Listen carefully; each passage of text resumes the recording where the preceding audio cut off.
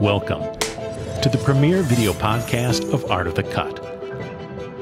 I'm Steve Hullfish, a feature film and documentary editor. Today we're talking to two-time Oscar nominee Joe Walker, ACE, about his work on the highly acclaimed film Dune. As a frequent collaborator with director Denis Villeneuve on Arrival, Sicario, and Blade Runner 2049, Joe has a wealth of insights for those who want to learn how to become a better editor, or even just a better storyteller. I'm going to start. You guys ready? Joe, you were my very first Art of the Cut interview, and it's kind of cool now that you're going to be the very first video interview. Wow. It's been 6 years. The first time I talked to you was 12 Years a Slave. After the Oscars, right? Mm-hmm. So you saw Lupita's speech and you contacted me. I remember that. Yeah. Both of us know that this is not a medium that one person does. It's not solely your work. It's a team. It's collaborative. Tell me a little bit about the people that you worked with on this. Well, working on Dune is, really like working with a well-oiled team. It's like a well-rehearsed band. I've got a team where I can just get on the intercom and say, can you pop in, please? Or can we talk? During the pandemic, we were texting all the time. And you could just say, hey, I need the sound of a Sardaukar guard. I need it, sort of like, let's get going. And then people would record their own things. I mean, I would record my own things. There was times when there's a spider, a human spider in the film. Oh, yeah. And at one point, I thought, actually, the thing that really makes it, the detail that makes that thing really creepy is the way it's pushing a bowl around on a concrete floor. So, I went down to the garage and spent half an hour recording me pushing a bowl around. Did you have to do it with your nose? I had to do it with my nose. I had to act rubber spider. We were talking about Denis and your relationship and COVID, and you edited this during COVID. Yep. There's a very interesting interview that I found on the web where he says he can't edit without you, kind of. He can't edit without you being in the same room, and that it's kind of like you need to be like a band. Can you talk to me about that relationship you have with him, and why can't he just be on a Zoom call or some remote thing? I mean, we started off in Budapest together, and I was there on set. Afterwards, we moved back to LA and worked in the office, and then the pandemic hit and we had to kind of close down, and everybody ended up working in garden sheds and spare bedrooms and mother-in-law flats. And Denis was in Montreal, and we worked through Evercast was the system we used. And I had to get used to seeing the front of his face, which isn't something I was very used to. I mean, I've sat to the left of him for so long, the right-hand side of his face is like the dark side of the moon to me. So. But anyway, when I got used to that, and the fact it was kind of interesting to me, I had the opportunity to actually read a scene on his face while he's watching it. Rather than look at the scene, which I know I've just cut it, I could look at him reacting to it, which is kind of very, very quick and honest way of working out what's, I can almost tell what he's going to say. It's very kind of Denis to say that in the video, and I feel like there's a truth in it that actually being in the room, the edit of this film somehow happens in the air between us, and it's partly periods of identifying what a problem might be, and then finding the solution, which often takes a shorter amount of time than finding what the problem is. Really discovering why isn't something ticking as it should be. And on this kind of scale of film, thank God you have the chance. And the pandemic, I have to say, was very kind to us to give us some time to kind of really think without the great heat of a schedule bearing upon us for a few months, just to dream a little bit and follow our instincts and develop things, which we did a great deal. A lot goes on in the cutting room, not necessarily exactly to do with cutting a film, but creating kind of a safe space for a director to work in. And also to immerse yourself in a sort of sense of what film did Denis want to make. You really need to touch base with the kind of core decision to make the film at some point. You need to kind of go back to the beginnings. And in Denis' case, the fact that he discovered the book when he was 13 or 14, and at one wonderful point, a friend of his, Nicolas, he's a great friend of his from back at that time, and the two of them discovered the book together in some tiny village in Quebec.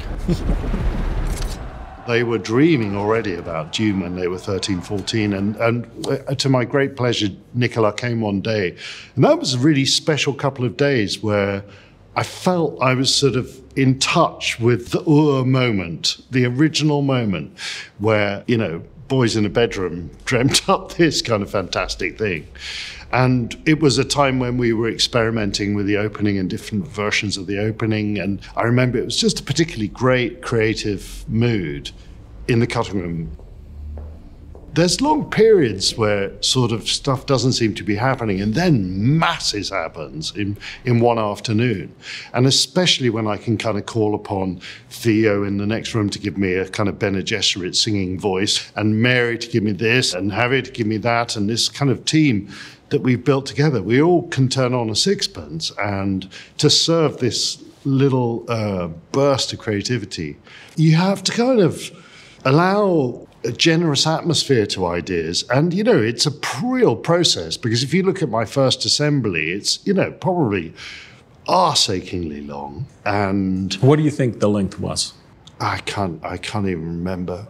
You know, length, this is something that I've discovered over the years, that length and the success of a story are not necessarily related.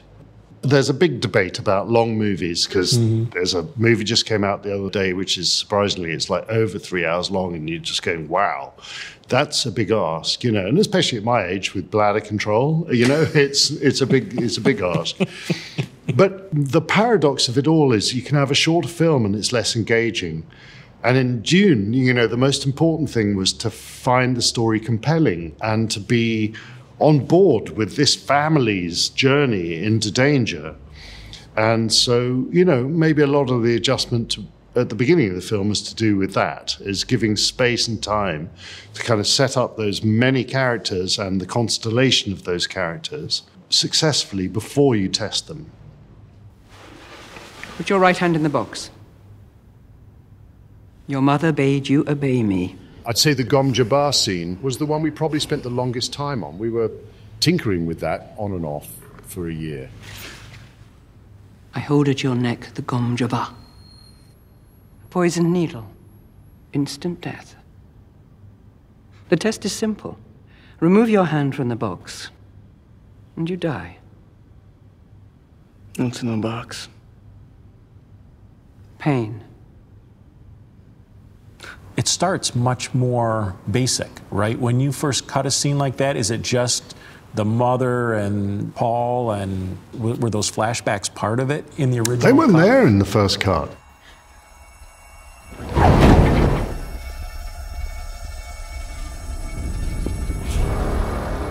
And what about the sound? Well, certainly not the full sound. No, there was nothing.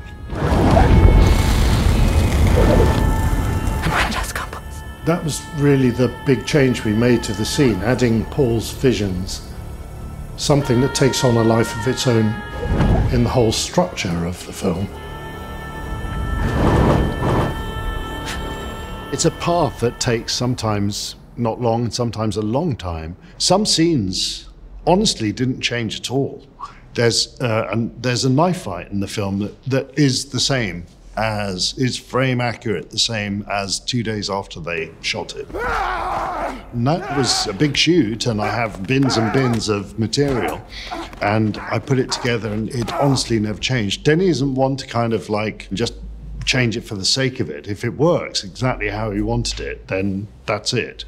And he's put a lot of work in to make sure it works before they even shoot it.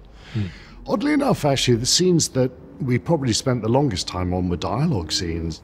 And one of the most important things, you can have, it doesn't matter how great the world building is, if you don't care for the central characters, then we might as well go home. Was that part of the structural changes that occurred in the film, was a feeling that you needed to set something up early so the audience cared later? Always, yeah. And yeah, a lot of discussion about that. How do you start the film? It's difficult. And again, here we go. We started with a little Sardaukar voice. We were just inspired by a sound that someone in the team chipped in. Actually, it was from Hans. you know, these things seem like good ideas that you might have just come up with because that's the idea, but actually they're often in relationship to a task that you've discovered.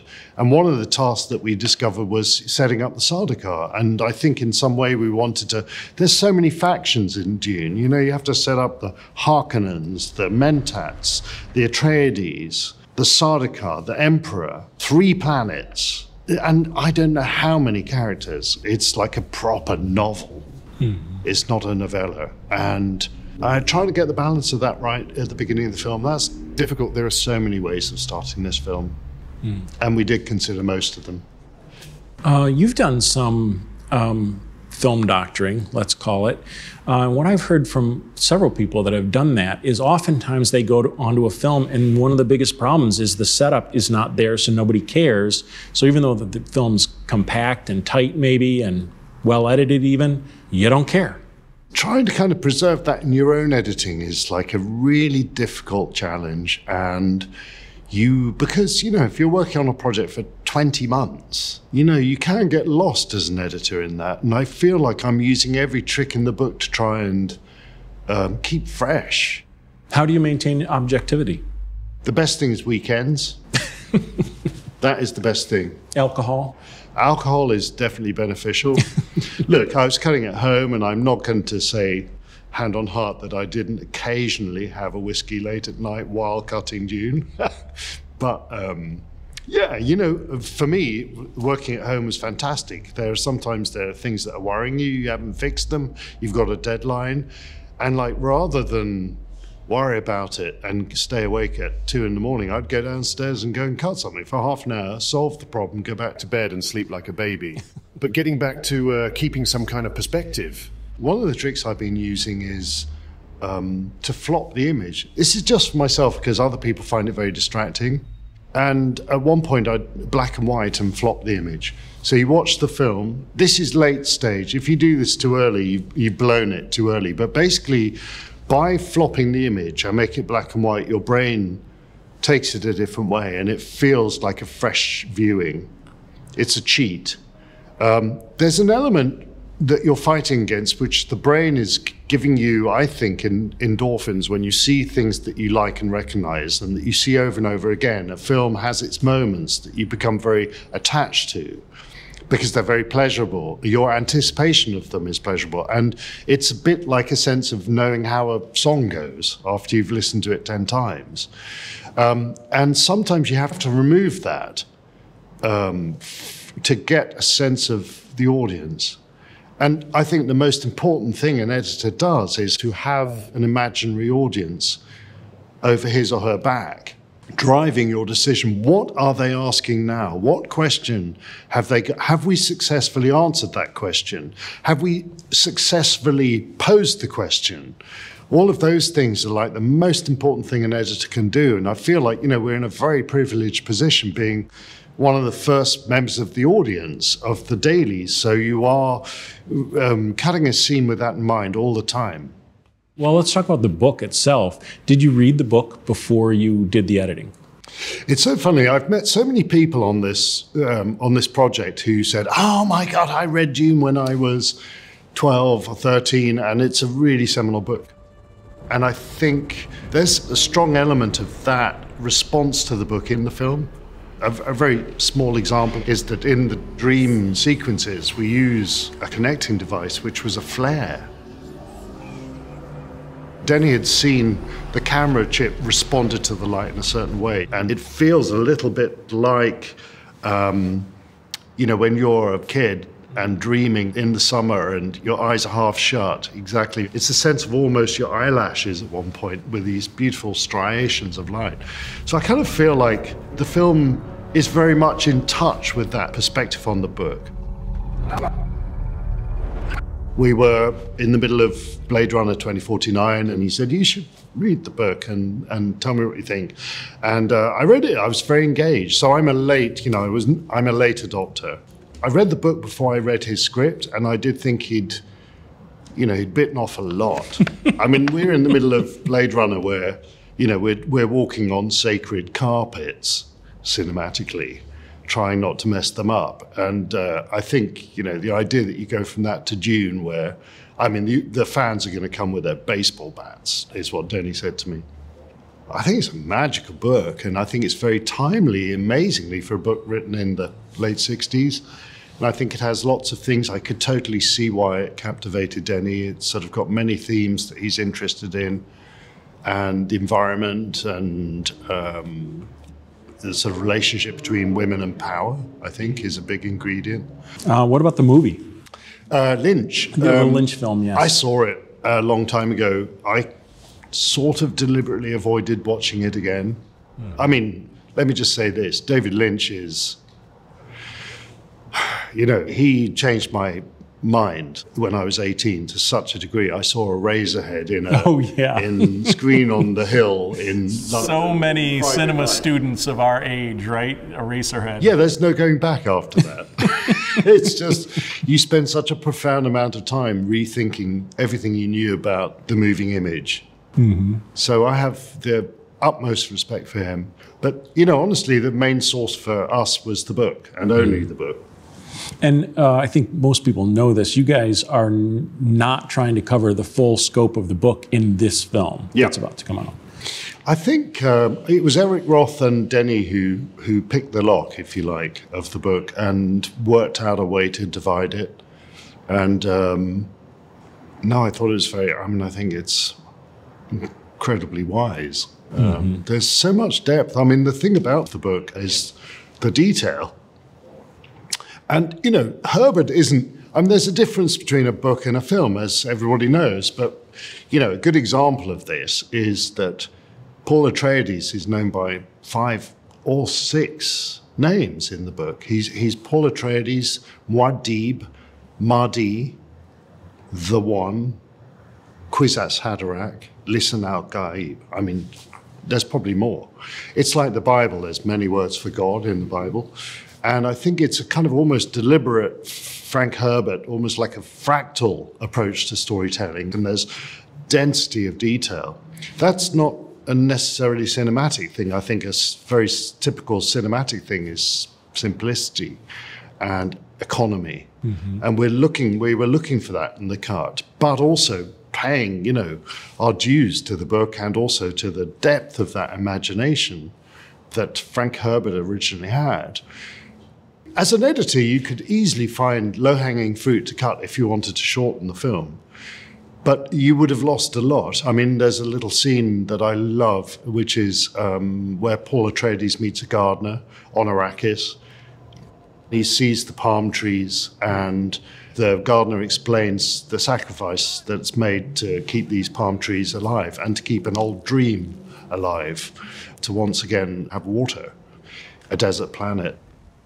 You should be out here this hour of the day. It felt like a great way to encounter the Fremen kind of concepts and Arrakis itself, and to show that Paul is, his inquisitiveness actually saves him. It's adapt or die in the desert. So, you could cut that, but you'd lose the depth and the storytelling and the world building. And in this film, I don't think I've seen any other film that has got this level of world building. As an editor, it would just be foolish to disregard that. Yeah, there's beautiful moments that are just where the film opens up a little bit, and those are just so important, I think, for the audience, right? You don't want to rush from beginning to end. Dune, if nothing else, is for me one massive work of rhythm. And, my background's in music and You're sound. a composer. Yeah. I studied classical music at York University, and it wasn't kind of Baroque music or anything. It was nasty 20th century, Stockhausen, Stravinsky, Berio, Lutosławski, Ligeti, all those kind of, brutal. It's not surprising I get on with Denny and his tastes and things. But, I've always been, when I was writing music, it's not so dissimilar. There's many things, I was pushing things around with a mouse and originally on an Atari ST, using MIDI files and things. And then you start developing a kind of a sense of what's foreground, what's background, and there's a lot of similarities, but the main thing is pace and rhythm. I'd say editing, I've got the additional benefit of performance and working with this amazing cast. So that rhythm could be, you know, the sound of a thumper, or it could be the raising of an eyebrow by Stephen McKinley Henderson, or, you know, the rhythm of the cuts itself, or the kind of global, bigger tectonic plates moving underneath the story, that kind of rhythm. It's got an interesting rhythm, this film, because it starts actually quite gently and builds up your interest in the characters, and then I think it's accelerative and becomes very dynamic.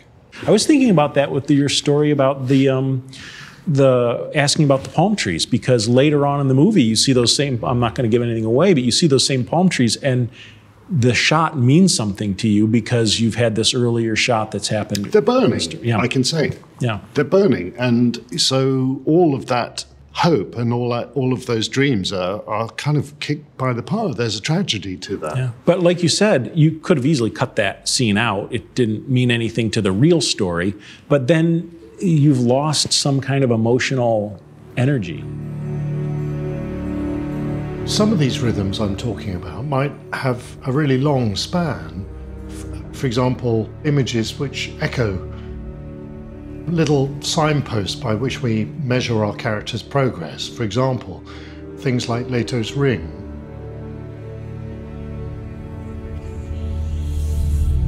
Or planting in a premonition that image of a beetle. I saw you lying dead, fallen in battle. Which maybe we recall when Duncan sees it just prior to the Sardaukar battle, adding a sense of doom.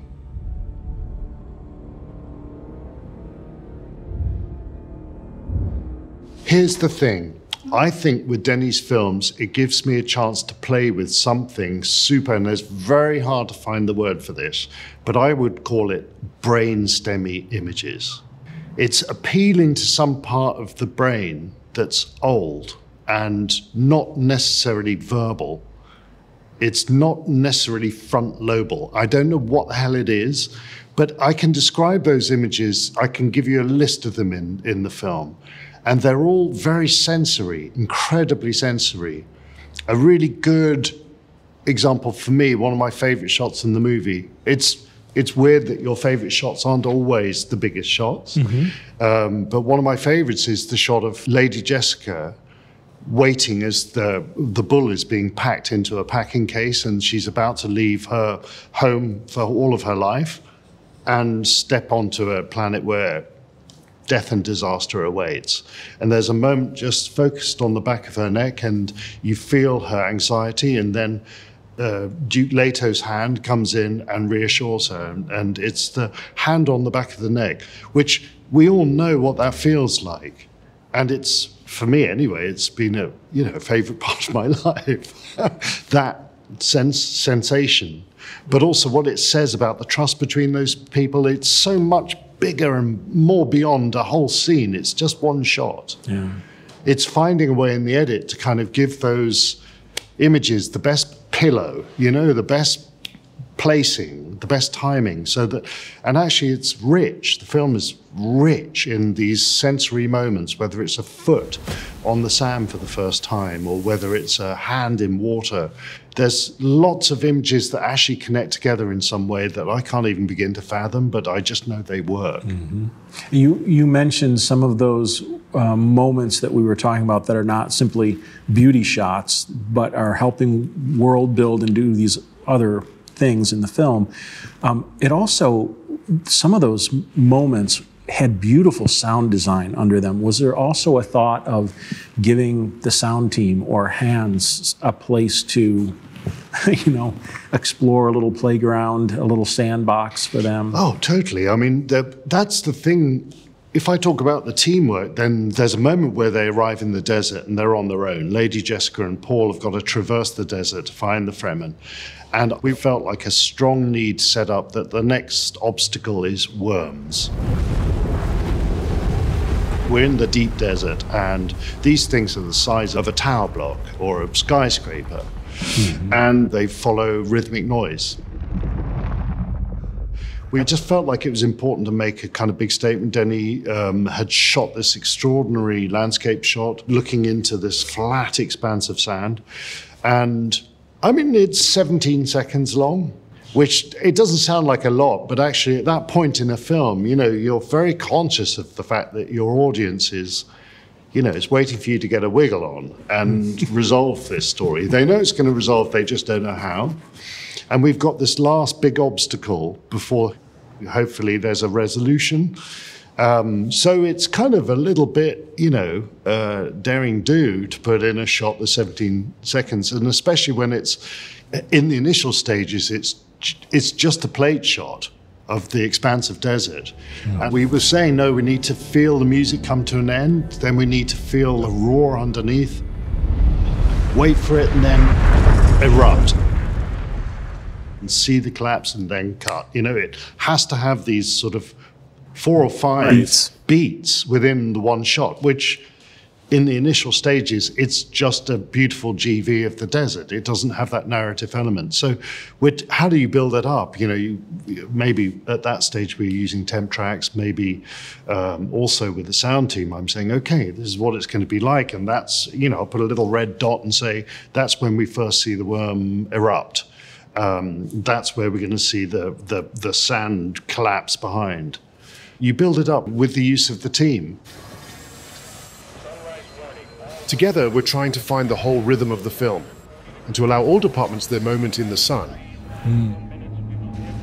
I mean, a good example, there's a shot in a kind of engineering yard. We're about to go out into the desert. It occurred to us relatively late that we should show how a carryall works. It shows you the thing successfully picking up a spice harvester. The idea is you'll understand better later when it fails to do that.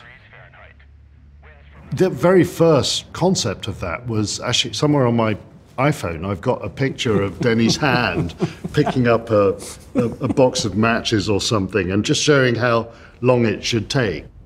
As you said, you need something there to give you a sense of the pace and the timing. Well, you just add details until it's convincing at the end of the day. I put such nonsense into this cut.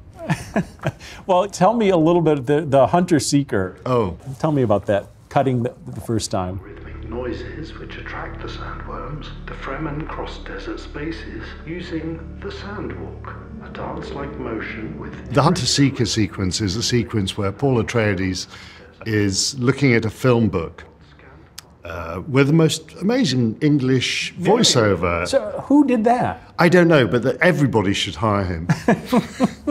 I am Denny's kind of go-to for the sweet-talking sound of British imperialism. Now back to the hunter-seeker. So Paul's reading this book. Yeah, it's a nasty little bug that comes out of a hole in the headboard of his bed. It creeps around the room and it makes a rather nasty, silvery noise. One component of which was my assistant Mary's voice pretending to be a fly. And, but anyway, I mean, for the longest time, I've just got plates. I've got empty plates of the empty room, maybe with a kind of camera pan or a tilt up. So you're trying to kind of find a way how long to hold for this thing, and especially because it's really creepy when it's slow. I ended up putting on text using a title tool. Every shot had the word hunter-seeker going past very slowly in the foreground. Yeah, I did really well. I used perspective, which I'd never done with the title before. Anyway. How do you take a scene seriously with that? Oh, hunter-seeker work. I'm very lucky that this is film number 4 with Denny, so I didn't get fired. I think anybody else looking at it would laugh. But seriously, for you, though, as you said, you need something there to give you a sense of the pace. Well, I'm using every trick in the book to do that. And it also is helpful for the VFX team. There was an amazing guy, Patrick, and my VFX editor, Javier, who worked together in the background to then take those and turn it into the first pass of this little bug moving through. But I'm also using the sound that Theo's made, and we had really great temp tracks put in by Clint Bennett and Peter Miles, 2 amazing music editors. So I've got a great team of people who are chipping into this sequence to help me find the timing. You know, we build these sequences up with scratch music, scratch image, scratch sound effects, even scratch dialogue. You know, just to propel the cut. I'm kind of a firm believer in constantly building the thing up detail by detail. Thank you. If you want it, make me give it to you. Use the voice. Mom, I just woke up. One of the beautifully edited scenes that I wanted to talk to you about was fairly early in the movie. I will call it the "Give Me the Water" scene. It's the first time you already mentioned using the voice. And there's beautiful sound design, and there's imagery that's not on the table. You explore the rest of the room, you're showing color and world building, as you said. Yep. Can you talk about that sequence? So we've got the scene where he's commanding his mother to hand him a glass of water, and we cut round. We wanted to set up the bullfighting grandfather and the little sculpture of the bull, and there was a beautiful chandelier or some tinkling metal, and I found a sound that helped me create a certain dreaminess and a certain spaciness.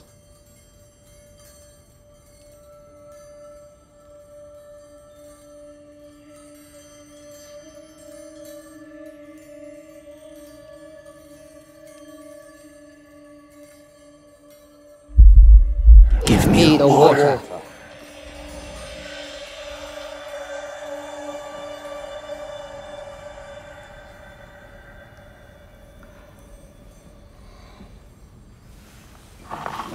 Almost. There's this concept, the voice, which is a hypnotic command. The ideas for that came out of lots of discussion and trying things out. Denis suggested this idea that the Bene Gesserit voices could be summoned and you should be able to hear kind of the ancestry. Originally, the plan was to have a bass thump at the same time as he says, "Give me the water." But we needed to tell a story longer term, which is that he's learning. So you hear the,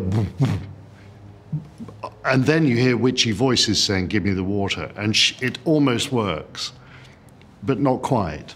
And that contrasts with when you meet the Reverend Mother. Get out!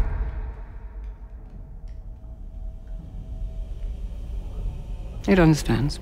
In the book, Paul's skill is that he's the first male Bene Gesserit in a way. He's able to kind of reach to the past, and you could do that in sound terms by recording the words that he uses to command somebody with layers and layers of different witches' voices.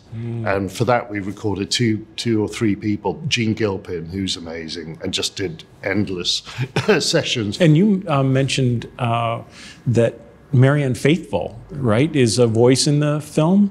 Yeah, at one point we had Marianne Faithfull, and she wasn't well at the time, and she recorded some stuff for us. You can just hear her actually in the wake of Charlotte Rampling's voice, which gives me great pleasure because I think they were old drinking buddies in the 60s, back on the King's Road.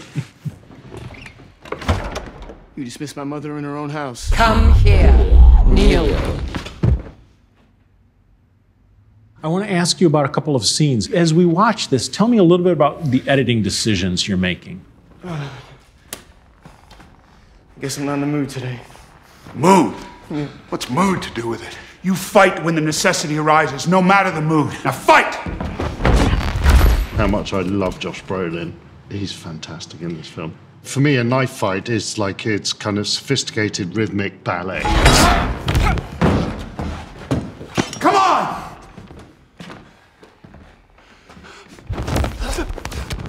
There's a little bit of cutting there to, you know, he didn't take 2 steps forwards and swipe, he swipes. So you're kind of wrong footing. You're saying that came from nowhere because that feels more dangerous, not like a training exercise, but like your life depends on it. That was the watchword.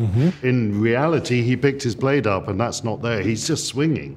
You're seeing I'm pushing ahead. So there's tension, tension, boom, delivery too fast.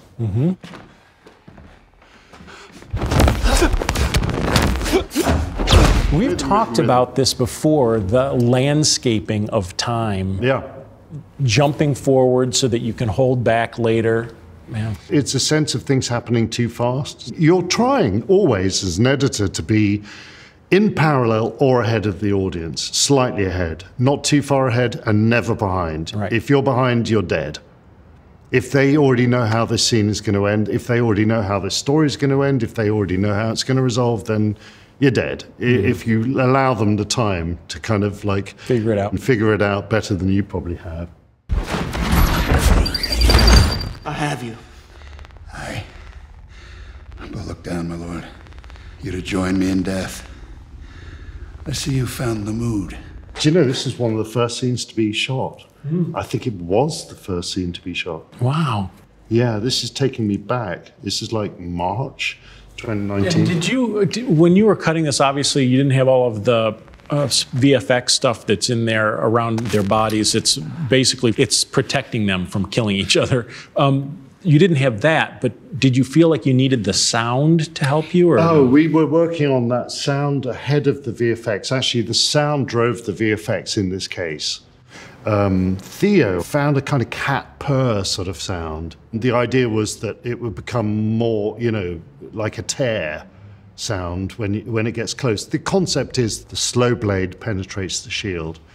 And setting this up here helps with the battle scene later where you see bombs that spin and slowly go into a shield and then blow the object up from inside. Come on. Old man. did you ever play dialogue scenes without the audio?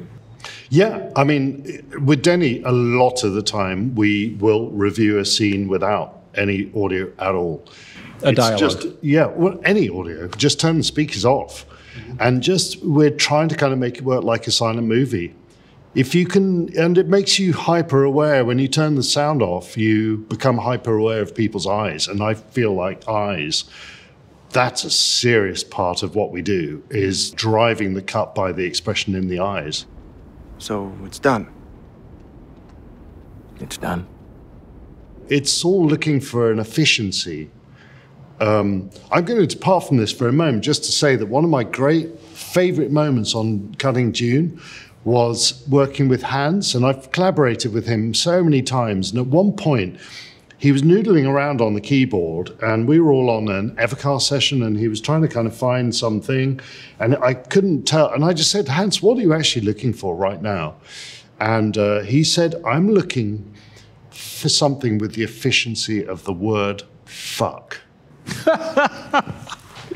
And I can't, It's a very efficient word. It's a very efficient word. You know, it's international.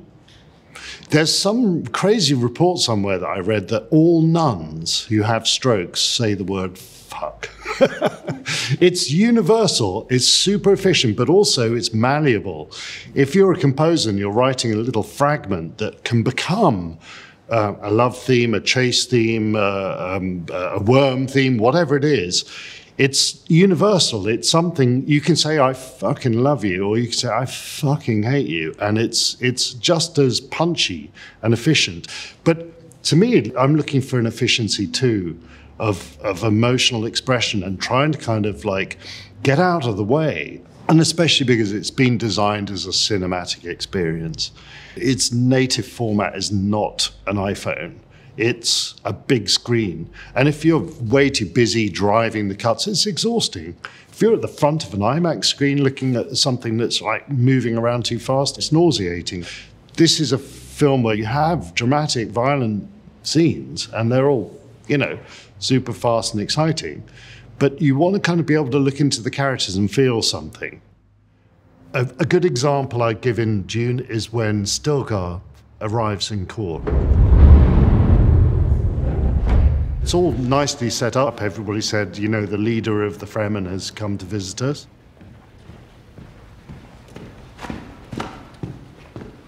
He comes up to the desk. Stop there. Hey!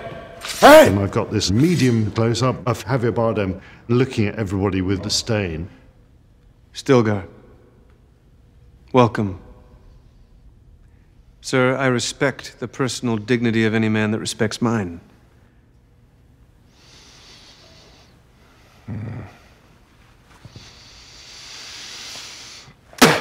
Hold. Thank you, Stilgar, for the gift of your body's moisture. We accept it in the spirit in which it was given. That scene, by the way, you know, I've got Oscar Isaac, Stephen McKinley Henson, I've got Josh Brolin, I've got Timothée Chalamet, and Jason Momoa. They're all acting their hearts out, and there's moments that I could have used from everybody. There's so many reasons to interrupt that cut, but I'm glad that we ended up just holding that shot because there's tension to it. Massive tension. You don't know what he's going to do. He seems to hate them all. Then he spits, and it's kind of a surprise. I just get out of the way sometimes. That's the efficiency of it. It's less efficient if I'm busy with everybody, as tempting as they are. Tons of great reaction shots you could have used. Could have used. You've got this massive abundance of shots. And I say, you know, as an editor, we've known each other for 7 years or so, but, you know, I've been in the cutting room since '85. And thankfully, things get better and better and better, and you end up being given this table full of riches. The wisdom is in sort of knowing when to avoid that and to sort of let a moment play, I think. Having a little restraint. So no Jacobs, or what? Well, Dipper? Is she Fleming? You know the ancient tongues. I know many things. I know that you have a weapon concealed in your bodies. If you mean to harm me. So she's got a hand signal with the personal guard, using a hand language which has already been established earlier between Paul and Jessica. What's already nice as an editor is you've got two things going on, right? So it's kind of intercutting one thing and the other, and you can be quite, you know, epigrammatic, very curt and short in that, you know, you don't have to show the whole shot, you just see the sword coming out. Her bodyguard is ready.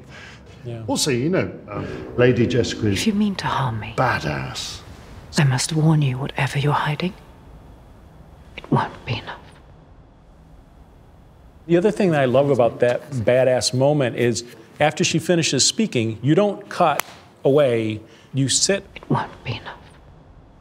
on the face as she holds, like she's very sure of herself. That's right. You're always trying to balance letting the audience see something for themselves through the eyes of the person opposite.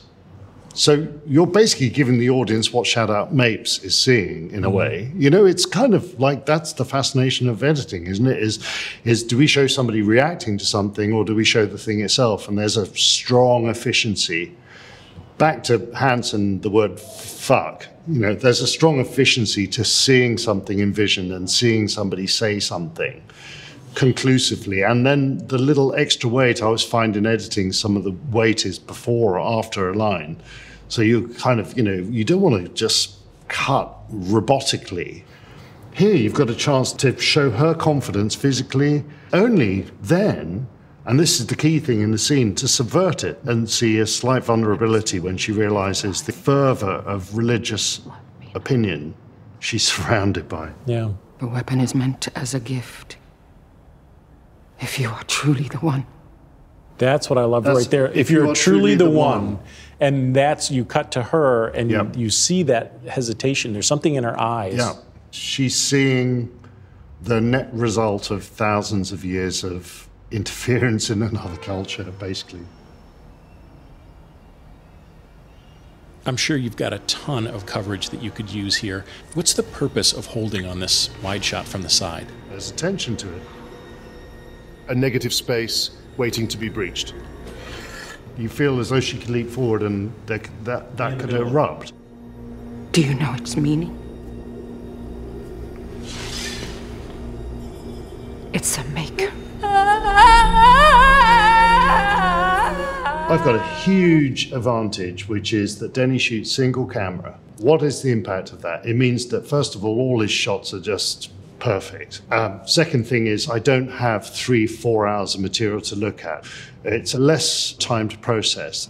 I'm not saying it's short of things to look at. There's lots of units working. There's, you know, VFX second unit doing things. There's plates being shot in the desert. There's masses of stuff. Flares, hours of flares. But the advantage is that I know, I've learned the dailies. I think that's the job of the editor, is that, and you never know when that's going to come in useful, that some tiny little thing that is going to get you out of jail it doesn't even belong to the scene. It's going to crop up in your mind later and go, oh man, I do remember this. I've got something. You know, famously, the opening of Gladiator, not my work, but famously, that's a B-roll shot of the hands going across the corn. You know, it's just somebody's like remembered how the material that was presented to them. And, you know, it's impossible to keep track of 3 cameras day in, day out. It's very, very hard. And also it's often, you know, at least one of the cameras is going to feature another camera in it, right? Yeah. I don't know, that might be the end, or almost the end. Let's try another one. Yeah. Fear is the mind killer. Fear is the little death that brings obliteration. Cutting it, we wanted this idea of the Kwisatz Haderach to be born. It's what Reverend Mother is looking for. Lady Jessica wasn't meant to have a son, she was meant to have a daughter. And the Bene Gesserit arrive on the planet to say, if you're not up to the task, then we're going to kill you. And Mum's outside, and she fears he's not ready. So there's a lot going on in the scene, and in the kind of moment of duress, we flash inside and something resilient, something really powerful is revealed to us, the audience, and to Reverend Mother. Building that scene, we had shots we wanted to use, including burning palm trees and some sense of the future. But also, there was this tiny little fragment of sound that had come at very early stages. Hans gave us pieces of music, and they weren't necessarily destined for any particular scene. And in one of the tracks, there's a singer called Loire who recorded this chant in a wardrobe in her apartment in New York. We just tried it out, and it just suddenly everybody was, you know, played it back to Hans, and he was like, wow.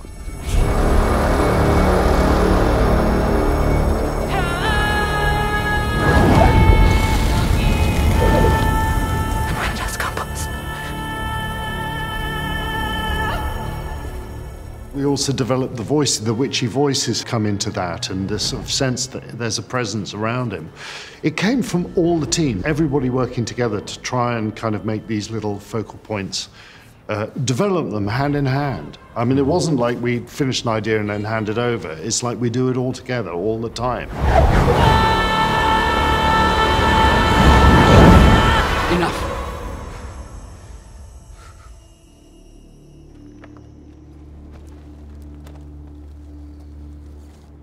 I don't believe you're the Lisan al-Gaib. But I want you to die with honor. This was shot like in different times, and it all, you know, it was all constructed from different locations. I mean, it was shot in many different places. The scene looks seamless to me. Tell me a little bit about like what's shot in one location, what's shot in another. Props to Paul Lambert. I'm going to probably get this wrong because it's like 2 years ago. That's Jordan. The knife. Yeah. Handle of the knife. That is Hungary. The knife on the floor. California. Oh my gosh.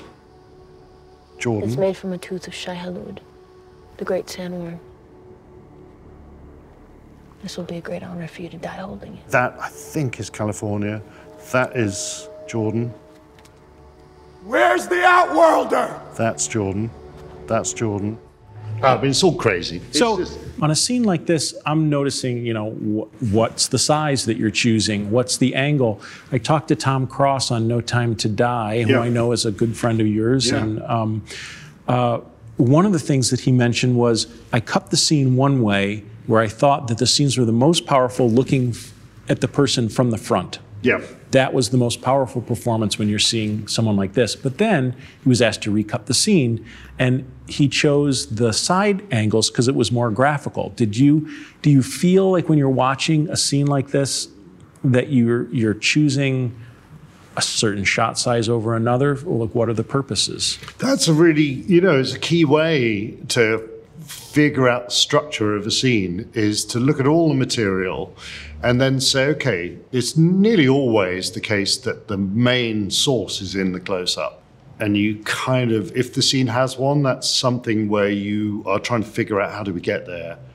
And at what point do we get there? Because it's got an intensity that all the other shots don't have. All the other ones are giving you atmosphere and content and performance and everything, all the nice things, but it's the close-up where you really go bang, that's the point. That's the moment where he realizes, or whatever it is that the scene is doing.